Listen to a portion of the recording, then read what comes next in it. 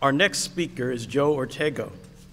Joe is the past chair of this network, and he is the chair of Nixon Peabody's Products, Class Action, Industry, and Trade Representation Practice Group. He has defended major commercial, environmental, and toxic tort cases against financial institutions and automobile companies, as well as chemical companies. He's a former New York Assistant District Attorney under the famous Robert Morgenthau. Of course, Robert Morgenthau was so old, a lot of people were under him for a long time. He has a list of publications a mile long on ethics, e-discovery, cloud computing, civil procedure, and more. He leads the Nixon Peabody trial team, which is composed of the firm's most successful and experienced trial lawyers. He is also a member of the firm's Diversity Action Committee. He is an active pro bono legal service provider, president of the Board of Trustees of Adults and Children with Learning and Developmental Disabilities, director of TIPS, National Trial Academy, and much, much more. Speaking today on the topic of government surveillance, timely, please welcome Joe Ortego.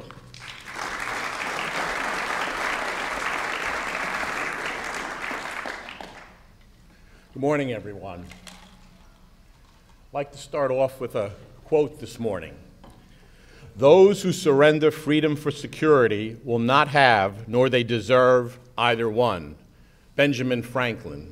An old quote, but still quite realistic. Well, the debate, privacy versus security. I liked getting involved in this debate because it brought me back to college. I was sitting there with my Levi jeans, red flannel shirt, my Fry boots, and my big afro. And I was very happy to bring back to those intellectual days of intellectual debate.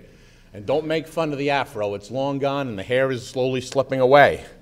But why are we talking about this? It's current events and recent events have now led us to believe that maybe this is more than an intellectual argument for us. Maybe there's more to it. It's just not a college room, classroom discussion. So you say to yourself, you know, we're lawyers. I'm outside counsel, developing business, working on cases, trying cases. You're in-house counsel. You're working on representing your clients. Why do you really care about this intellectual debate of privacy versus security? I'll tell you why you care. Because it triggers off some ethical duties to all of us in this room, whether we're in-house counsel or outside counsel, that we must do. We need to protect the communications of our clients. We need to protect and advise our clients about that and the availability of their information.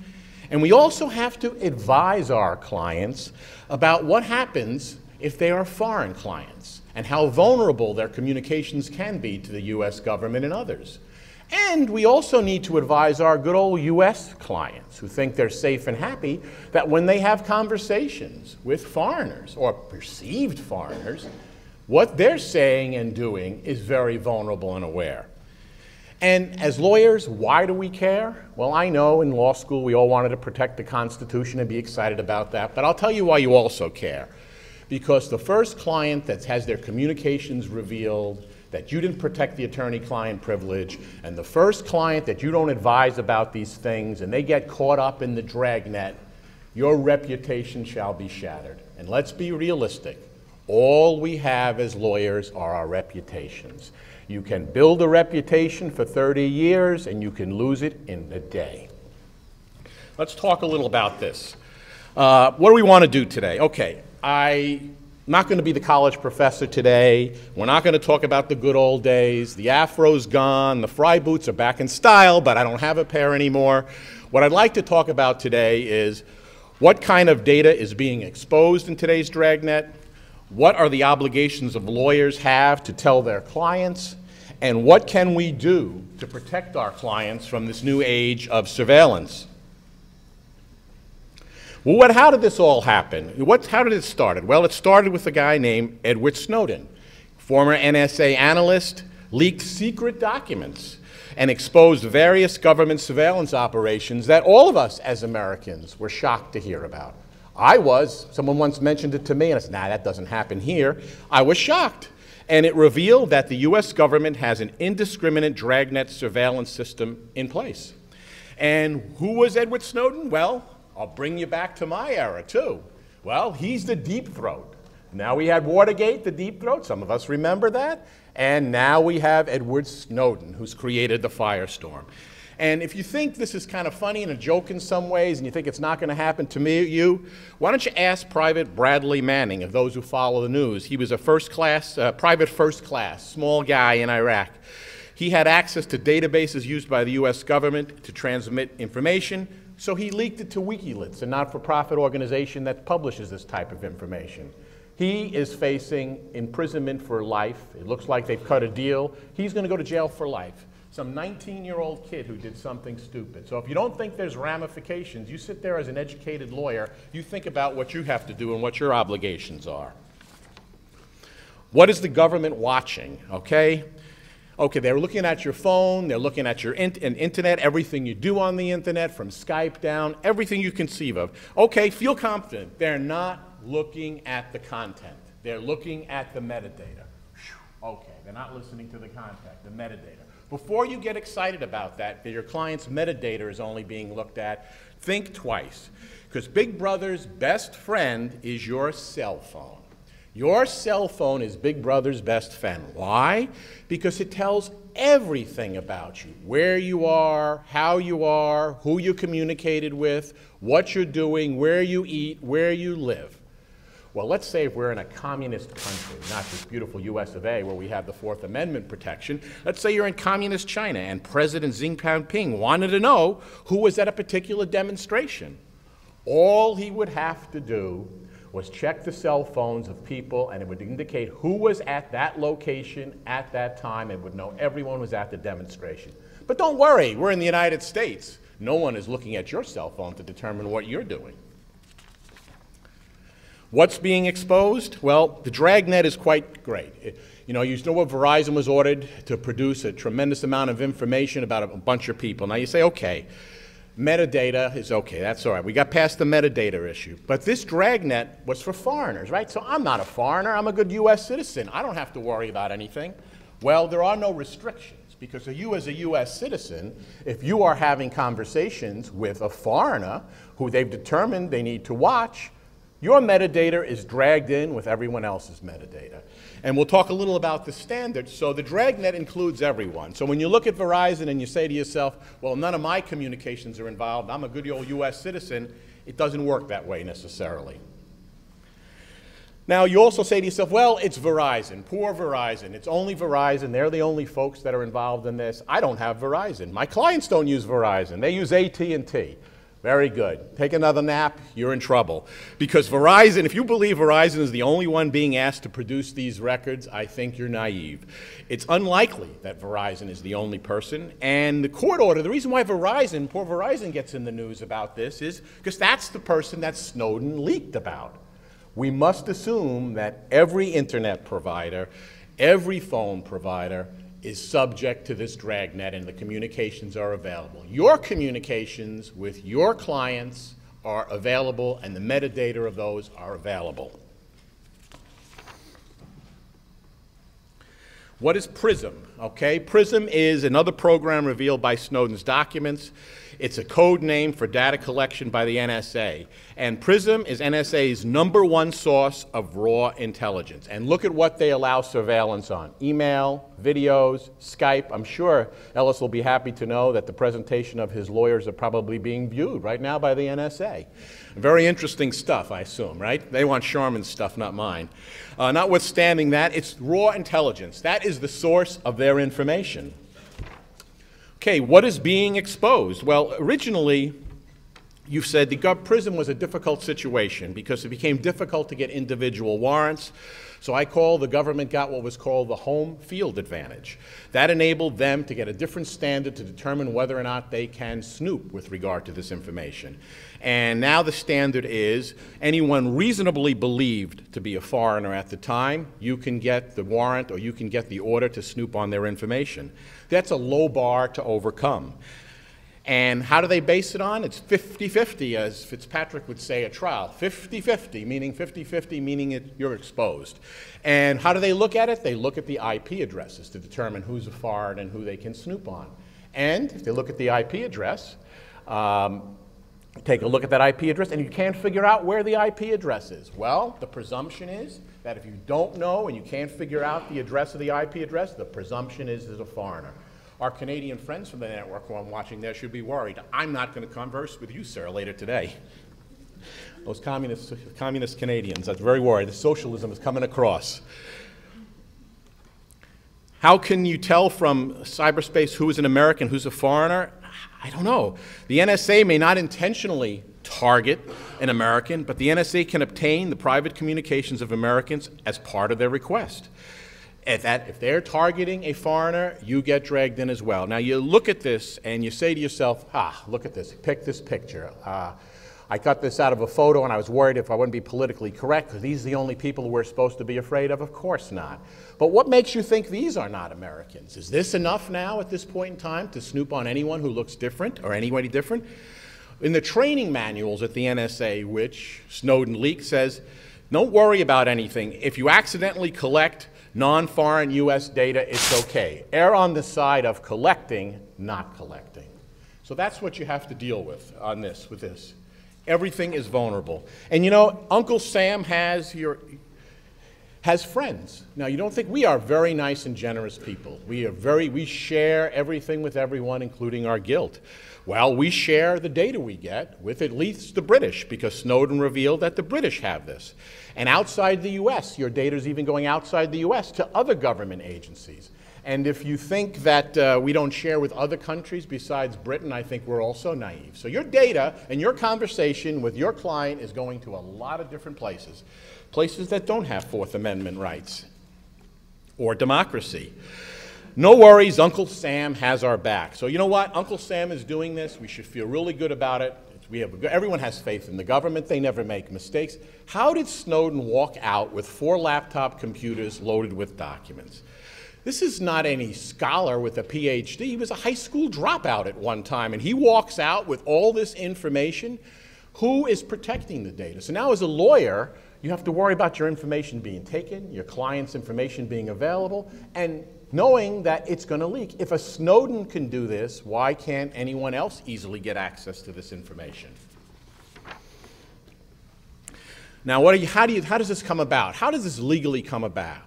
Well, the Foreign Intelligence Surveillance Court, FISC, is a secret court. Its opinions are not published, and they issue the orders and allowing the snooping.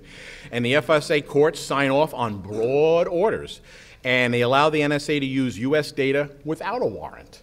Even when warrants are issued, up to 12, they're issued for 12 months at a time, and it collects almost all the information. If you look at the obligation, or they look at what you're authorized to do, it's one paragraph. It includes everything. And the decision of the NSA analysts, really, it's argued that they make the decision on what to get, and the court, the FSI court, just is a rubber stamp to what the NSA wants. Whether that's true or not, I don't know, but that's something we need to be concerned about. Well, you say we've got wonderful courts, and they do review. I was looking at some of the cases and look at the review that we get, and if you look at that, who is monitoring this? Well, look at who's monitoring it, and look how many of the 6,556 applications to the court that were made, only one has been denied. What kind of monitoring you think that is? I would think it's like indicting a ham sandwich in New York, as Judge Wackler once said in his opinion. It's easy to get these warrants. It's easy to get access to this information, whether we like to hear it or not. It's just the reality of things. Public is demanding oversight, and that's because the media got involved. Sometimes I complain about the media, but if the media had not gotten involved, we wouldn't have been so upset. So on July 8th, 2013, the district court decision rejected the government's argument that reliance on state secrets is a privilege to avoid litigation. But I will tell you, this review has been very limited. The courts have not been involved. And there's a gag order on most of these issues from the court that issues these warrants for the information. There really is no review. And if you look at what's going on, you can decide that there are circumstances now that the companies have to respond. Now, This is not the fault of Google, Microsoft, Verizon, or AT&T. They are stuck in the middle. And if you think this is good for their business here in the United States, knowing that they turn over all our information, you're crazy. They are caught between a rock and a hard place. So they're in no position to do anything as well. And what they need to do is to assure the public that they're not going to disseminate your information. So you probably get information now from your carriers telling you they're doing the best they can. But here's the bottom line. The government decides when and if this information is delivered.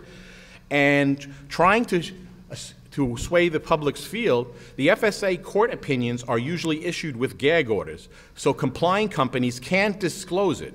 They cannot even disclose to you or anyone else when your information is being taken. So for a company, this is a difficult situation and difficult for everyone around, but this information and the activity of collecting this information is secret. So how is anyone going to do any review of this? Okay, why do we care as lawyers? What is the issue here? Well, there's a couple of issues here for us. First, we have to do all in our power to communicate with the client and keep the client reasonably informed about a matter. Should you be discussing with your foreign clients and telling them that the opportunity is there if you deal with a foreign client, that their information will be available, including you as a U.S. citizen? Should you tell that client that? Should you tell them as well that the attorney-client privilege, and you'll see later on, that is not immune as well. Your attorney-client privilege does not prevail over the metadata. They're entitled to look at that, unless there's a criminal proceeding pending against you or an indictment about to come down. Should you be advising the client about this? How about your U.S. clients who are now dealing with foreign entities? And I'm sure all our clients that we represent are clean and perfect. Let's say someone is dealing with someone in China and maybe a conversation that we would not necessarily make, or maybe some salesperson would make, and we discuss about how to increase business, and maybe it's illegal. Should we be advising our clients and telling them that whatever you say is going to be made available? It's out there. So if you feel comfortable about what you're doing, be careful. You could be, what you're doing is being watched. It may not be what the government wants, but you're exposing yourself. And by the way, when you talk to that foreign client, are you sure that the government, our government, isn't providing that information in cooperation around the world? It presents problems. We have a duty to disclose and explain the exposure to the different clients of what they're exposed to when they deal with foreigners and what this all means to them. We like professional rules. A lawyer must exercise professional judgment and render candid advice. A lawyer may refer not only to the law, but to other considerations that may be relevant. That's great. No one likes to talk about unpleasant things. I remember representing on September 11th, 2001, I represented a group of Afghan Americans who were in a dispute with their imam over fundraising in Afghanistan. A simple landlord preliminary injunction. After 9/11, I watched the World Trade Center, and I watched the smoke from the World Trade Center from a distance.